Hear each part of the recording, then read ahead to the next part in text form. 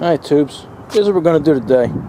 We're not going to do anything mechanical with the engine or anything like that, but we got to make a cart for it, or a display table or something that we can put the battery in and the starter and stuff like that. So what I got here is 5/4, they call that. You know, it's about 1 inch thick, and I try to get clear wood. You know, you gotta really dig through the pile. This one was pretty good. It's a 12-footer, and it only has like 1 knot there, and I'm not going to use that. The thing's only going to be about maybe a little under 4 foot. Even the pine, I was able to get some pine without knots. You know, not so much for structure, just for looks. I think it looks a lot better without the knots in it and stuff like that. So let's take a walk inside and I'll show you the kind of cart we're going to try and design. Alright, we're going for like a little table like here where Missy's on. So what I'm going to do is I'm going to get a template and get the arcs in and around this, everything I want, because that's almost identical. That way I don't have to figure anything out. I'll just copy that. But that's what we're going for with the slot at top, because we're going to need a slot for the fan belt to go through. Alright.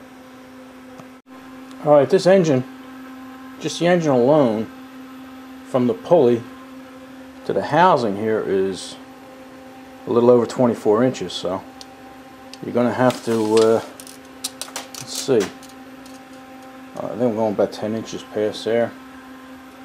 Let me see this. With handles on it and stuff like that, we're going to be close to 44 inches or maybe 42. I'll try to cut it down to 42. Okay, it's a pretty long cart, and we're going to go, let's see here. Sorry about that, but I had to pull the thing out.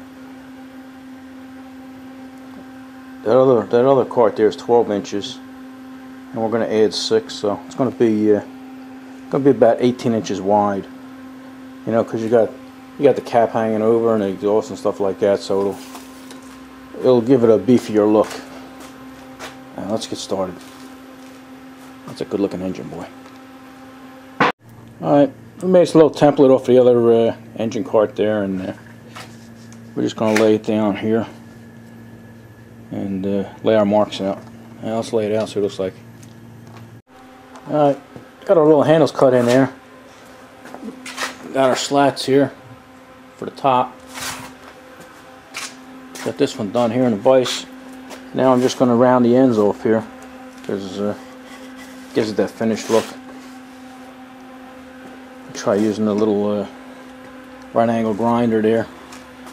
Hope it ain't too aggressive, else I'll have to use a DA or something. Alright, let's do that, see what it looks like. Alright, we sanded the edges here on the handles, and I like them, they came out right. I cut them down with the right angle grinder and then hand sand them, so they're right. And even the slats here, you know, I rounded 4 edges just to take the roughness off. I wanted to keep the crowns all in the same direction, but it didn't work out that way. You know, I'd rather have the nicer side of the wood up than worry about the crown. Nobody notices it. Nobody even looks at these carts at the shows. So, all right, I'm gonna take a break for dinner, and then maybe we'll get back to this and start putting it together. Alrighty, we got it pretty much all put together here. Got the end pieces. These 2 end pieces are nailed in and glued. And the one in the middle is just clamped on. The rest of these are just sitting there because Mike still has to, he's got to fit a generator in there. He's got to put a solenoid in there and a key switch. He's got a lot of work to do, so if I leave these slats open for him, he can work a lot easier. The one in the middle here is just held in with 1 nail. It's not glued in, and a clamp.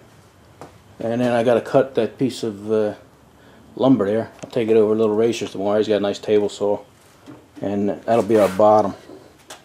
So that's where we're at. And the door's just going to be held on by magnets. So they I want to be able to take both of them off so we can work on whatever we have to.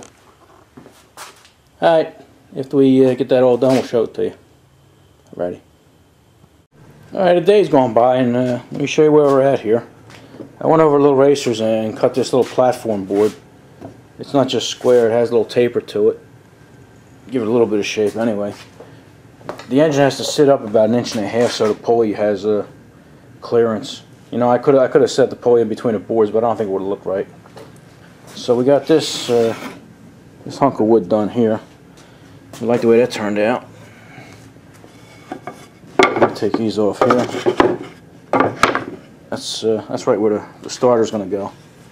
Alright, so what we're gonna do now is, I can't put, you see, if I had wood across the sides here, it would tighten everything up and make it structurally sound, but without the end pieces, you have a chance of it collapsing. So what I'm going to do is, I was going to put these little metal angle irons in here to support it, but while I was doing that, I had a little racer weld me some gussets on here, and what I'm going to do is I'm going to put them in there and have, I'm going to have to cut this one a little bit, and have a gusset up here and gusset down here on each corner, and then the door will actually be held on with magnets. But little racer did a nice job with this. He cut these little gussets on there for me and welded them on, and then a little dirt bike shaped them up on a sander and filed them down so they're got a nice finish to them. Okay, let's put them on and see what they look like. See how they work.